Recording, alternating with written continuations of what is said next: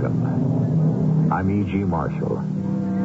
Has it ever occurred to you that success breeds its own failure? We've all heard of actors so successful in one role, they are never offered anything else. This also happened to a famous writer, the creator of the first great fictional detective, Sherlock Holmes. Our story today is not written by Conan Doyle, but is about him and those unmanageable days when he refused to compose one more Holmes adventure, and a mysterious mirror that so mesmerized him that he had to. Louise, I want you to look straight into that mirror and tell me what you see. I see my own face. What else is there? You don't see any shadows moving across the glass? What kind of shadows? Something in the shape of a cross? No. More like a dagger? Oh, Arthur, you're not seeing that again.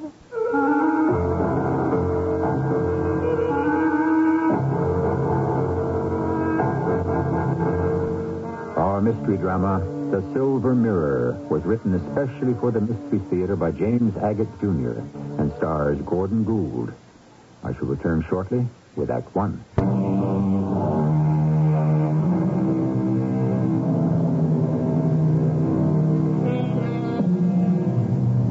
Interestingly enough, nothing of this extraordinary tale derives from any of the published works of Arthur Conan Doyle, but is contained in diaries and letters kept in the British Museum.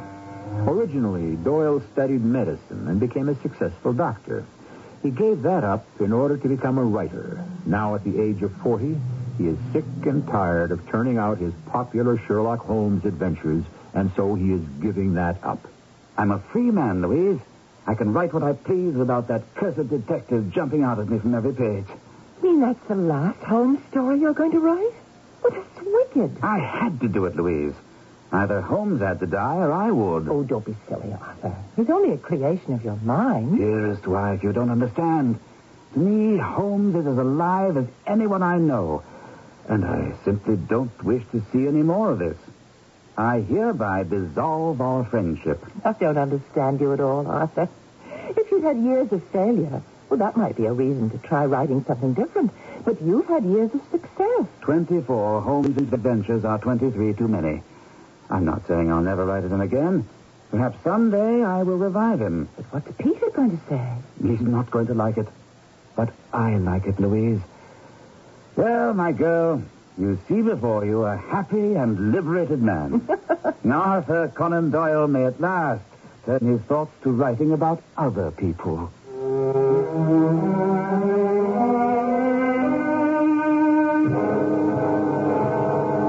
That's what Arthur said a month ago, Peter. But I don't think it's turned out the way he wanted. Why do you say that, Louise? He's miserable. He's depressed. He says he can't find any subject to write about, and he stalks about this house like a caged animal. Where is he now? Up in his study. I'll go see him. Oh, no, I don't think he wants to see you, Peter. Besides, he goes to bed early, he sleeps badly, wakes up early. Did he know I was coming over this evening? Yes, and he said he couldn't see you. He wasn't feeling well, you know, all that. Not see me. I've been his publisher for, I don't know how many years. Why wouldn't he want to see me? Peter, Arthur's ashamed. I mean, that's what I think is the bottom of all this. I don't understand you. Well, when he wrote that last Sherlock Holmes story, in which he had Holmes plunge over the cliff to his death, Arthur said that was it. He simply couldn't write any more of those. Yes, we talked about it. I told him it was writer's block. In Galsworthy had it, Tolstoy, Zola. He'll get over it. Yes, but for this long? You're sure he won't see me, Louise? We're old friends. Well, let's see what kind of a night he has. And if he wakes up in a good mood, I'll give you a call and you'll come over, all right? Let's keep your fingers crossed for tomorrow morning.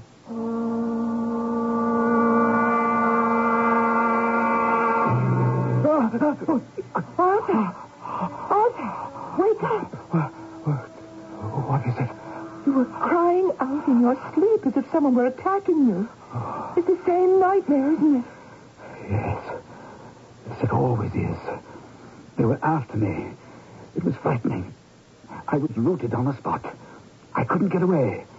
I can never get away. It's only a dream. But so real. The way my feet wouldn't move.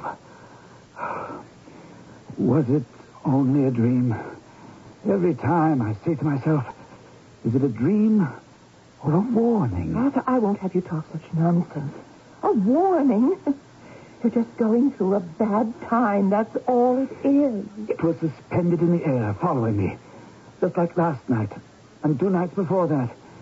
What does it mean? Why is it? The dagger? Yes. You're overwrought. Oh, darling, just be sensible. You haven't killed anybody. But I have. I killed off Sherlock Holmes. Oh, why must you go on like this? You're a professional writer. You created Holmes and Watson and Moriarty, and they're made-up characters. They never lived. So nobody has died. I'm not so sure. If they have life to thousands of readers, haven't they lived? I think that's carrying things a little far. I really do. I mean, here you are, one of the first people in London to have a telephone installed. And you dream of daggers and let it upset you. Arthur, I want you to go and see Dr. Sinclair tomorrow and talk to him about it. I have no intention of seeing George because I have nightmares. All right. Suit yourself. Now turn over and go back to sleep.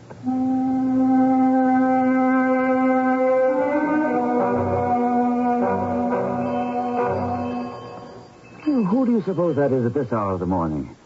I hate being interrupted when I'm having breakfast. Oh, just go on eating, darling. I'll just go see who's at the front door. Peter!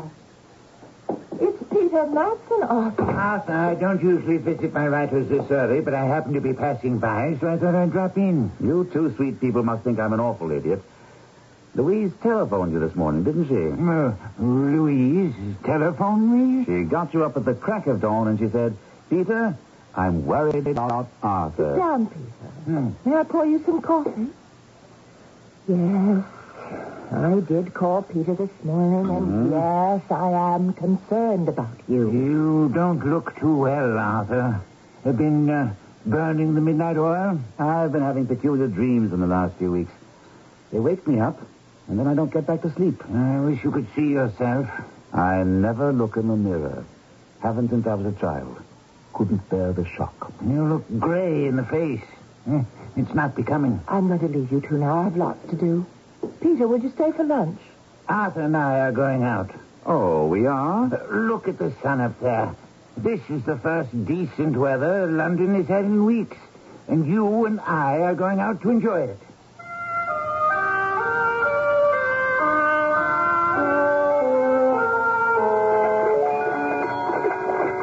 How far does this tram take us, Peter? We go to the end of the line. Are we heading for the thieves' market? I haven't been there in years. Neither have I. I always enjoy watching people buy back what's been stolen from them.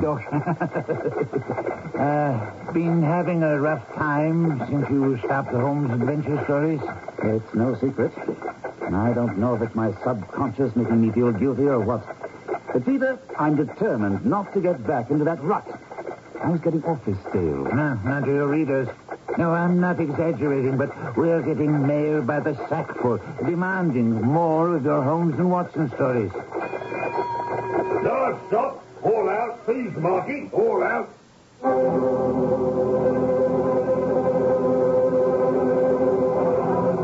Well, enjoying yourself, Arthur? Matter of fact, I am. I can go up and down these booths and stalls out here in the open all day. Are you looking for anything in particular, Peter? No, not really. I'm always buying something in an outdoor fair, flea market, and get it home. It doesn't look so good, and I shove it into a closet. Isn't that a handsome mirror over there? And what a strange frame. Let's take a look. Seems quite old. The frame could stand repair. Considerable cleaning. What's extraordinary is how clear the glass is. See here, on the back, a metal ring. That's what it could have hung from. I wonder if the frame is really silver or just some white metal. Hard to tell, it's so grubby and black. My guess is it's a few hundred years old. As you say. It probably hung somewhere in some old castle. The carving on the front of the frame intrigues me. Oh, wish I knew about those things. I say, are you the owner of this stall? I am that, sir. This mirror, what are you asking for it? £20. Oh, it's in very poor shape, you know that. I'll give you 15. 18 and it's yours. 17? So, There you are. 15, 16, 17. You needn't wrap it. We'll take it as it is. thank you, sir. I can see you know how to buy here. I always idle, even if I don't want the piece. It's my nature. Arthur, accept this old mirror as a gift. For me? Peter, what a nice idea. I want you to put it on your writing table and look into it. When you see your face getting as gray as it was this morning, you can do one of two things. Get out for a quick walk into the fresh air, or write yourself another Sherlock Holmes adventure. Either way, I think you'll look and feel better.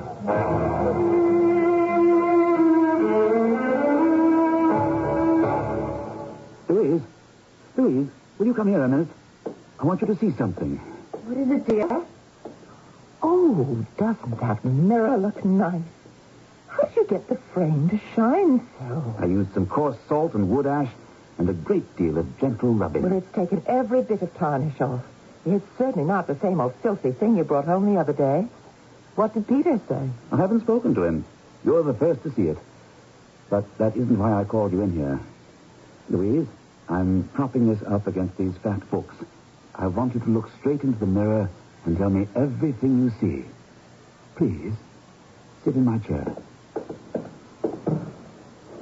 Now, what am I supposed to look for? Darling, don't look for anything. Just look. Well, what do you want me to say? You don't see anything yet? Well, yes, of course I see something. I see my own face.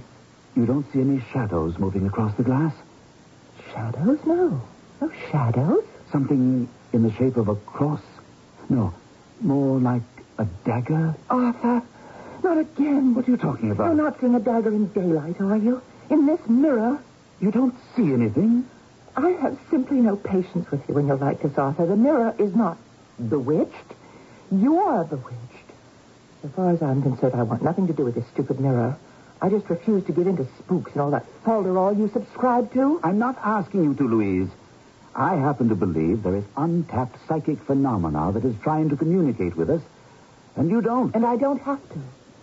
Oh, Arthur, can't you be as objective about yourself as you are about everything around you? Do you think... Oh, I don't know how to say this. I'll say it for you. You're asking me if I'm not having hallucinations. Suppose I asked George Sinclair to come here for dinner. It wouldn't be the same thing as a visit to a doctor's office. It's just a personal and a friendly thing. All right. Have George here for dinner, and we'll see what he has to say.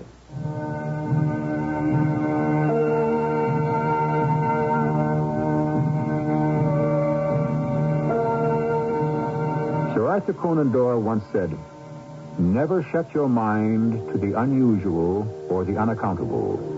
How often have I said that when you have eliminated the impossible, whatever remains, however improbable, must be the truth. How close he is to the mark, I hope we shall learn when I return shortly with Act 2.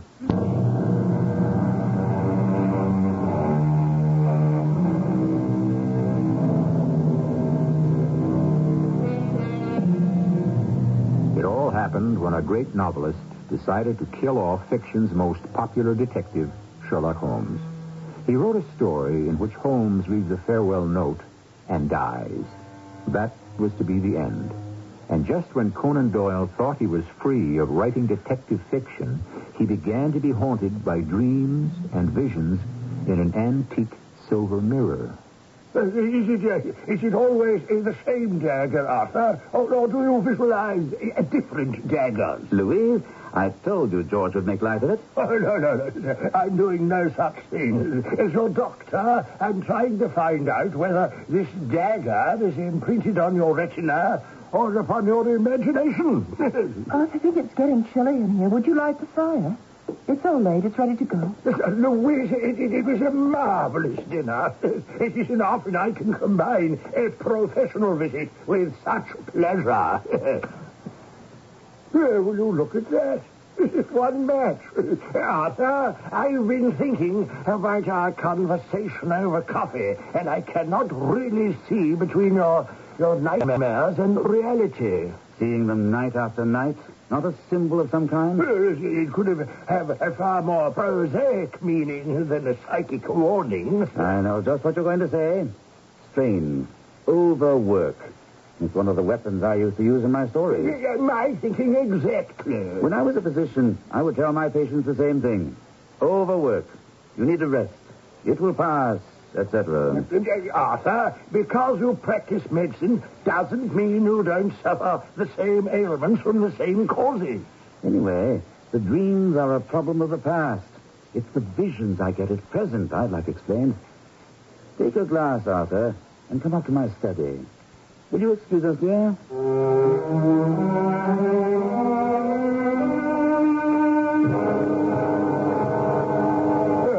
I'll say this. Nobody has the time or the patience or the talent to make a mirror like this today. All that finely wrought silver.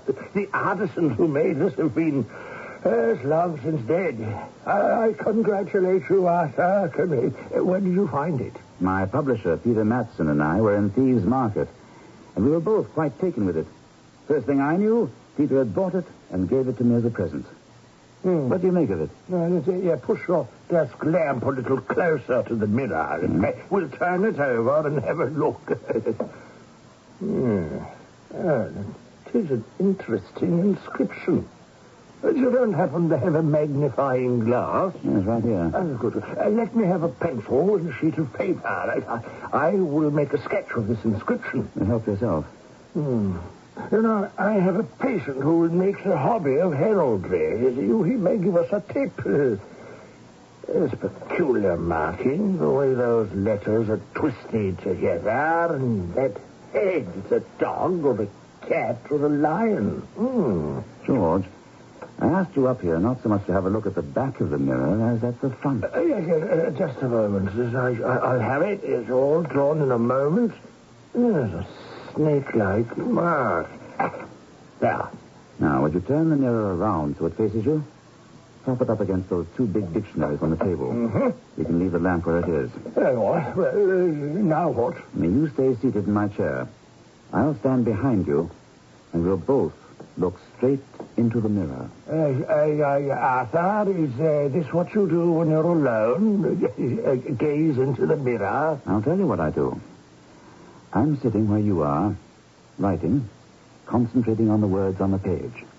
Then all of a sudden, I get an impression of movement, as though I see something fluttering or waving out of the corner of my eye. Oh, yes, peripheral vision. If I look up quickly, there's nothing. But if I very slowly raise my head, there is something moving in that mirror. Yes, I'm looking. Keep on. Be patient. Do you see anything? Not yet. No. Perhaps we shouldn't be talking, huh? I don't know why that would have anything to do with it. Unless sound vibrations disturb... Like a telephone ringing to another world. George, that's brilliant. A telephone to another world. I'm going to use that line someday. What you see in the mirror, Arthur, is it just movement, like a passing shadow? So far, yes. But each time, the impression is stronger. Or do you mean more definite? You see recognizable objects? Not exactly. I've seen shadows in the shape of a cross or a dagger. But this morning, I was alone in here, and I was sure there were two separate, distinctly separate things. Can you describe them better than that? I can't describe them at all. That's why I call them things. They could be curtains or people. But I do get the impression there is a life going on inside that mirror. Frankly, I don't think we're going to see anything this evening. It's very strange. This is the first time the mirror has failed me.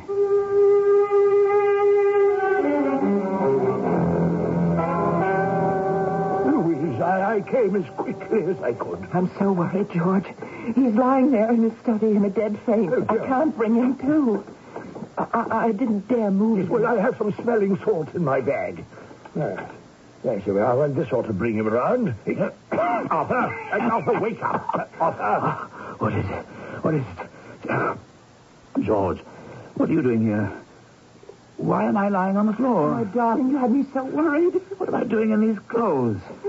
Didn't I go to bed last night? Look, George, help me up. Yes.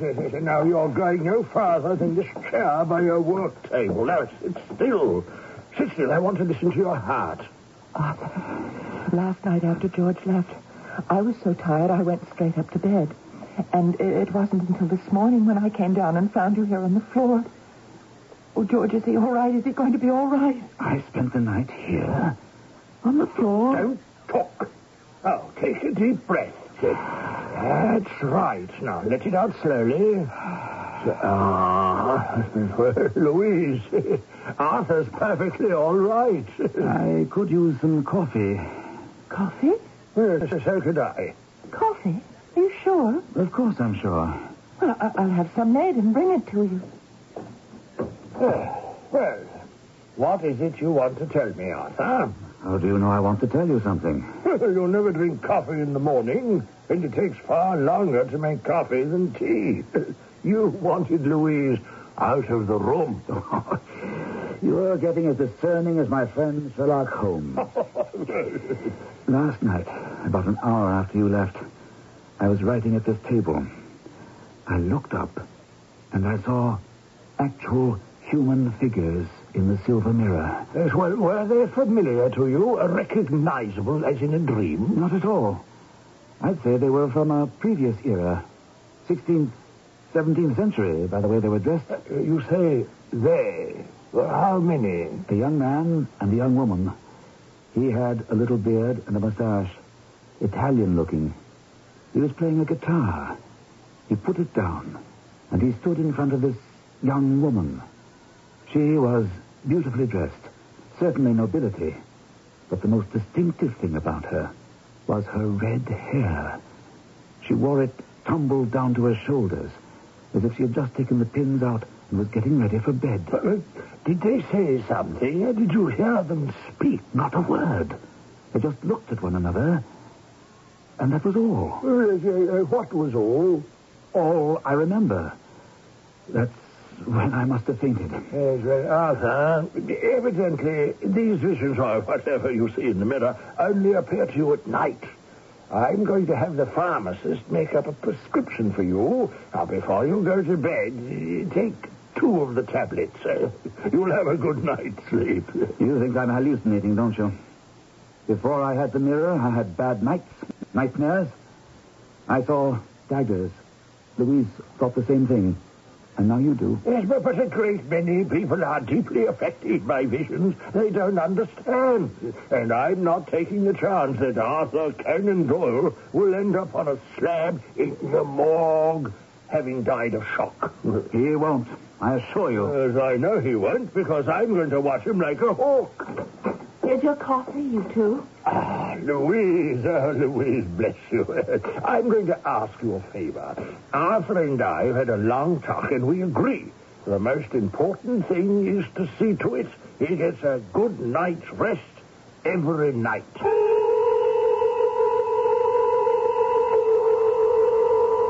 Arthur, where are you going? I'm going up to my study to write. I always do after dinner. Well, I shall come up for you at 11, and then it's bedtime for you. Louise, I can't work to the clock. Suppose I'm in the middle of something I'm writing. I can't turn it off like a water tap and then turn it on again tomorrow. I am coming at 11 o'clock into your study, and if you're not finished, I will sit there and wait for you. Arthur, I am going to make sure you take the sleeping tablets George prescribed. I'll take them. I never said I wouldn't. All right, Arthur. Just so long as that's understood. Oh, no. Lord in heaven, it's not possible. What are you doing? Can't you see? Look behind you. Arthur? What's going on in there? I'm not seeing this. I'm not. Arthur, what's the matter? What? Arthur, do you hear me? Is that you, Louise? But I heard you crying out. Is something wrong? Nothing's wrong. Everything's fine. Now, leave me alone. It's not 11 o'clock yet. Are you sure you're all right? Let me just come in for a minute. Why have you locked yourself in? Louise, you're behaving like a spoiled child. I need to be alone while I'm writing. You know that. Now, go away. At 11 o'clock, I'll unlock the door. Mirror, silver mirror, show me your secret one more time. Mary, my queen, protect me. The king wants me dead. I have done nothing to harm him, nothing. My dear master of music, no one will harm you. My queen, they think that your love of music has turned into a love of myself. I am still Mary of Scots. My word is law. I hear them. They have knives. On my knees, senor, I thank you. Hey, what are you doing in my wife's chamber? David came to sing me the songs of Italy. Oh, only to sing to you. No whispers. No secret words. Yes, he whispered to me, Darnley, that you plan to murder him. That there are men in the passageway. Is that true, husband? I know nothing about it. Then sheathe your dagger. They were going to kill the poor little Italian. What have I seen? What murder is it? Or was it? There's nothing in the mirror now but my own face. If I call upon the mirror again... Oh, I can't. I can't watch a murder. Louise, come in here. I've got to unlock the door. Louise, where are you? I'm here, Arthur. It's all right, dear. I have just seen the impossible. A man about to be murdered. A woman trying to protect him. She is a queen. A queen. And then murderers coming at this little man with daggers in their hands. I swear to you, Louise, I am perfectly sane. And I have seen that happen in that mirror.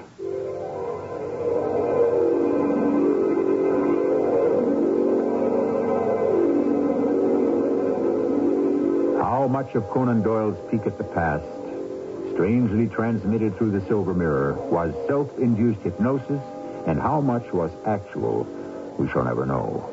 For we only have the entries in his diaries and mention in accounts of his personal adventures. What we do know is that Doyle was so troubled by these recurring visions that he took the one step few men dare to take when their own sanity is at stake. I shall return shortly with Act 3.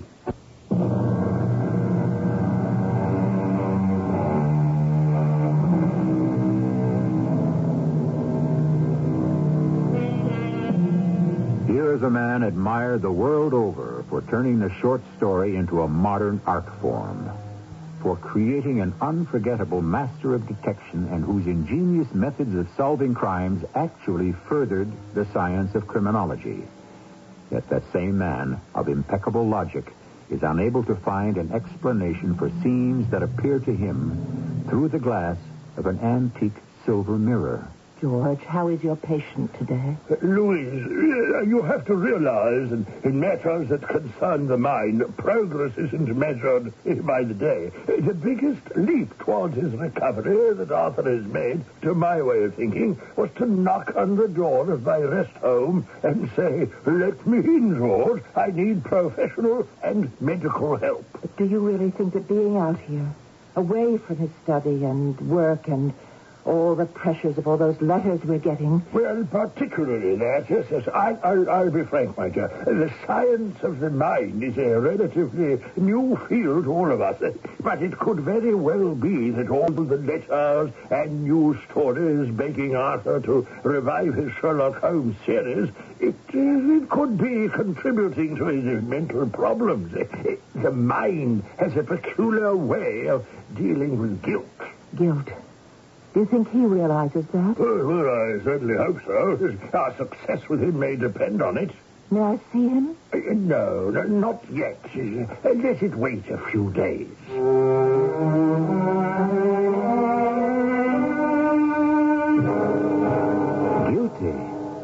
that what you think is at the root of all this? Well, I haven't decided, Arthur. Well, how can I? What we're both trying to find out is why you see things that you do in the silver mirror. I'll tell you why, George. I have a simple explanation. Nothing to do with feeling guilty because I killed off Sherlock Holmes. I see what is in the mirror because it's really there. Possibly, but why does no one else see anything? And why that mirror? Oh, which reminds me, I got an answer from that friend of mine, the heraldic buff. I've looked into it, but I think it would mean a lot more to you, so here it is. Thanks, I'll read it. Yes, well, I'll be back out here in the morning and we'll talk a bit more, all right? One question before you go. When can I see Louise? Oh, shall we say the day after tomorrow? And any other visitors? Peter Matson, my publisher, has left messages here several times. You can see him at any time. I'm only postponing Louise because he's so emotionally involved. But Matson says by all means. You know, this place isn't a jail. You came here voluntarily to try to put your mental house in order, and if friends will help, well, then by all means, see them.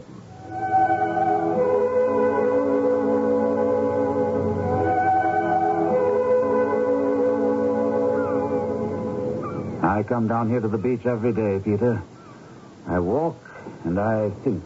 And Dr. Sinclair, is he helping? Oh, George, he's as puzzled as I am. He's got a theory that I see things in that mirror you gave me because I feel guilty about not writing any more Holmes stories. Are you talking about the mirror that we found at Thieves' Market? Mm-hmm. You see something in there? Pictures. Actual pictures. Things, scenes I've never seen before. Like a stereopticon? No. The people move. More like the kinetoscope that American Edison invented. I actually saw an attempted murder.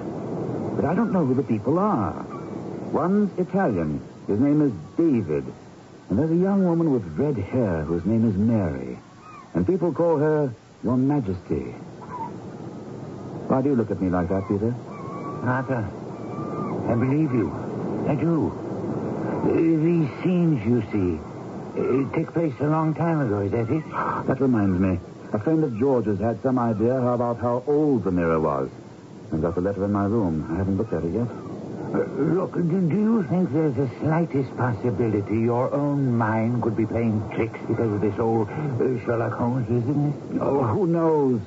What I do know is I've spent 3 months trying to outline 2 novels, ending up throwing 2 reams of paper into the wastebasket. I have an idea. Why don't you try your hand at just one simple short story? Nothing wrong, no novelette, no novel. Bring Holmes back or don't bring him back. Write one short story. If it works, maybe you'll want to do another. I can't write here. So leave. Walk out. Write at home as you used to. I can't write at home. Louise? The worried wife. Well, then come to my place. I won't tell anyone where you are. You can have a room all to yourself. Fireplace, bath, no one to disturb you. Just to walk out of here? What's the alternative? You walk on this beach and you brood and you talk to the seagulls. Inactivity is not for you, Arthur. You've got to work. Think about it. I don't have to. I think you've solved my problem. Work. Now, tell me, what's all this about the silver mirror? Peter, I want you to see it in action for yourself. I'll get myself over to your house. You go over to my house. The back door is usually open. Tomorrow morning, go up to my study and bring the mirror to your place. If we can solve what's going on inside that thing, who knows? I might come up with a very saleable plot.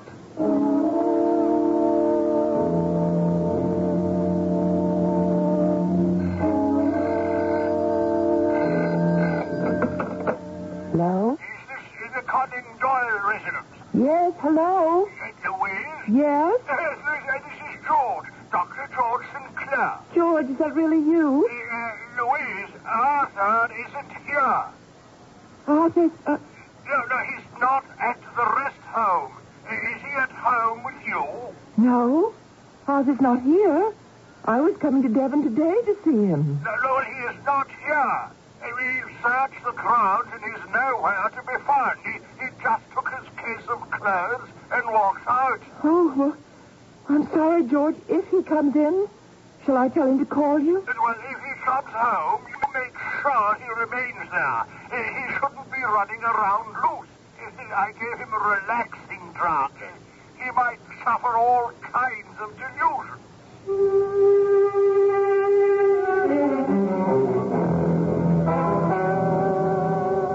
Arthur? Peter, is that you? I've got it. I've got the mirror. Oh, careful with it. I don't want it broken. Oh, you shined it up. This was some bargain. Now, what's the history of this fancy piece of glass? You had a letter from a friend of your doctor's? On the back of the mirror, according to what he writes, do you see that letter M and the face of a lion? That's the Lion of Scotland. And the entwining is very similar to a signet ring belonging to Mary, Queen of Scots. That would make this over 300 years old. Then the man says, look at the design of the frame itself. Identical with that on a silver casket made for Queen Mary. Possibly made by the same silversmith. He surely did get a bargain. Have you been thinking about how to revive Sherlock? I've had a few thoughts. So have I. I was thinking there could have been footholds in that sheer cliff, and Holmes, instead of leaping to his death in the chasm, could have climbed out and laid low. Oh, Arthur, I guarantee if you can bring Holmes back, you'll make thousands of readers very happy. And yourself? You're convinced it will give me peace of mind, aren't you? I most certainly do. Can't you just see it? The return of Sherlock Holmes. Well, now, I must be off to the office. There's plenty of paper, sharp pens, black ink.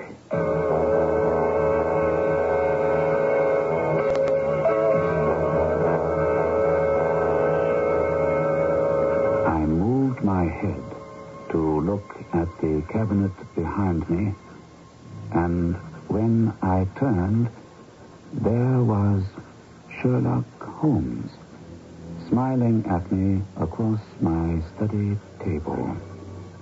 I rose to my feet in utter amazement, and then fainted for the first time and last time in my life. Who is that? Your husband, madam. Darnley. What are you doing with that dagger? It is. I recognize her now from her portraits. It's Mary, Queen of Scots, and Darnley, the king. So this is how the murder of the little Italian musician actually happened. My queen, that musician secretary of yours, David Riccio, have him come forth from your sleeping chamber. He's not there. He has been there overlong. He is here at our royal wish. Husband, have you taken leave of your senses? Riccio has offended against the queen's honor. Who are those outside behind you? Charitable friends, they have only your best interest at heart. Charitable friends. You mean jealous enemies because David pleases me. Come up over there. Come out from behind the queen's skirt. Help me. Help me. Save me. Save me.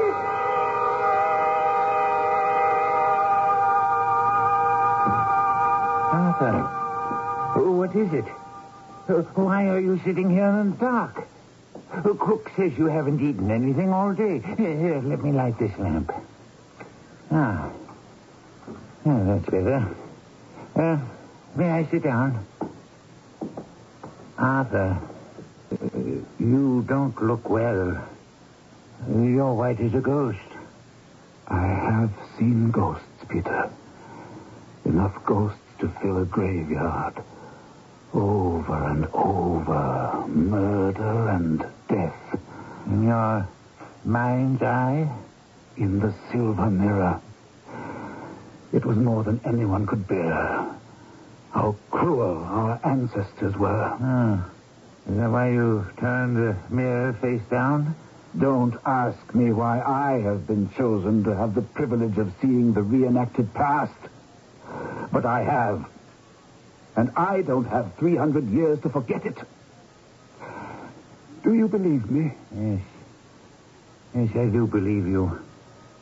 I only wish there was some way that I could share this with you. David Riccio. Remember your history? The Savoyard who played the guitar for the Queen and sang her melancholy songs.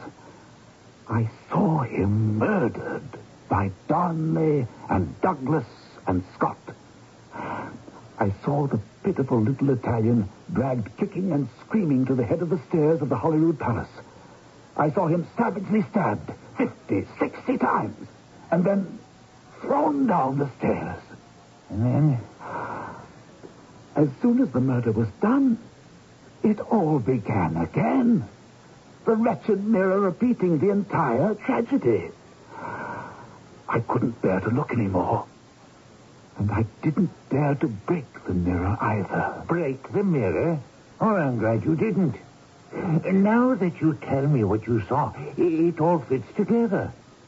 Much of English history is in ruins today, but in Mary's Palace in Holyrood, the very room where David Riccio met his death, there is a contemporary engraving. The top of the stairs down which Riccio's murdered body was thrown is in the picture. The door that faced the hall through which the murderers entered, and a back wall that faces the room, the door, the hall, and the stairs. Now, on that wall is a mirror. A silver mirror. Could it have been this one? It's not impossible. Oh, Peter, do you know what this means to me? I wasn't imagining. I wasn't dreaming. I was merely in touch with events past, as imprinted upon this mirror as a photographic plate. Peter, I think I can fall to now. Everything is clear.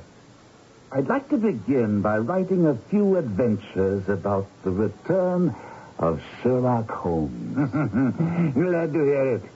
I'm also glad to welcome the return of Arthur Conan Doyle.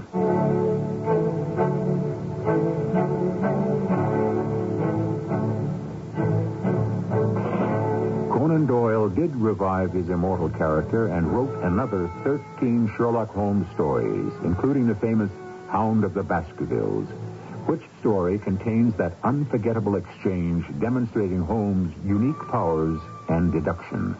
Watson, is there a point to which you wish to draw my attention?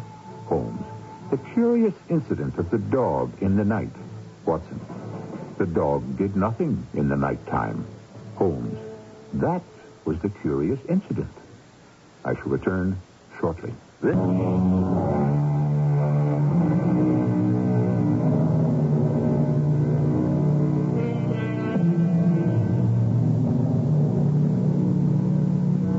Call it a cult, call it the expression of a need.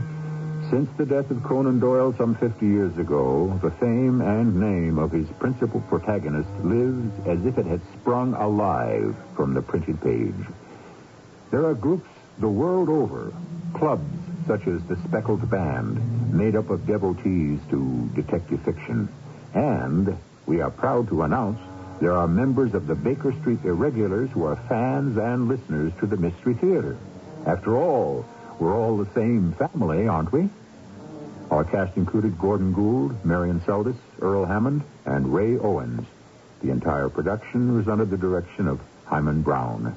Radio Mystery Theater was sponsored in part by Raven House Paperback Mysteries. This is E.G. Marshall, inviting you to return to our Mystery Theater for another adventure in the macabre. Until next time, pleasant dreams.